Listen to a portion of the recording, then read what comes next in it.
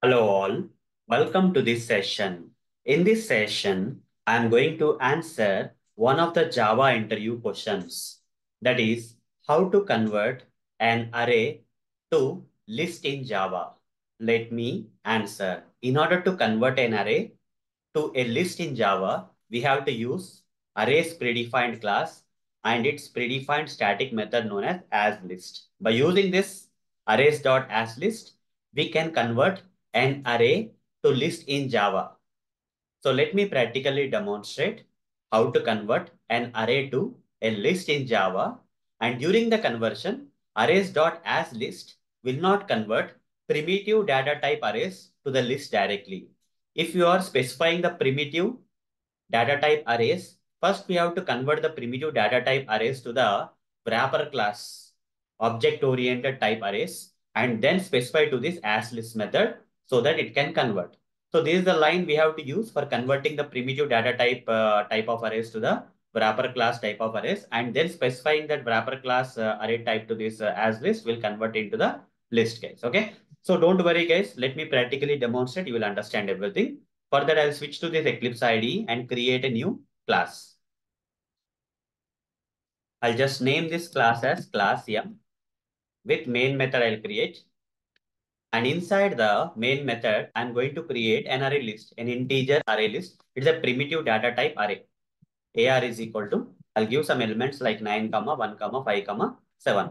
Some 4 elements, some 4 random elements I'm giving.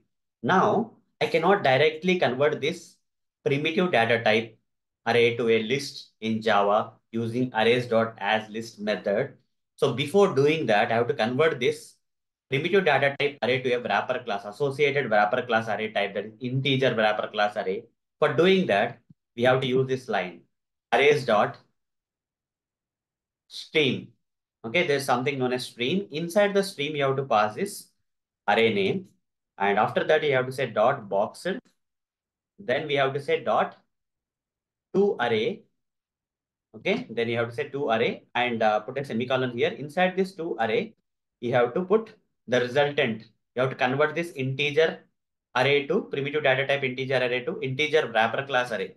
So whatever the result I want, I'll just specify that here, integer array wrapper class, double quote, double colon, and say new. And here I'll say IAR, different name I am giving. Over the mouse on this and say create local variable. The return type will come here, integer array. Now this primitive data type array, integer array has been converted to wrapper class integer array. Now this kind of wrapper class array can be converted to the list in Java using arrays.asList command. To this asList command, you specify this IAR, which is integer wrapper class type. You cannot specify this AR here, guys, okay? Because primitive data type arrays cannot be converted to list directly. You'll get some problems. So you have to first convert that into wrapper class array types and object-oriented or wrapper class array types, and then specify that to asList. Now asList will convert asList predefined static method of arrays predefined class of Java will convert this array to a list.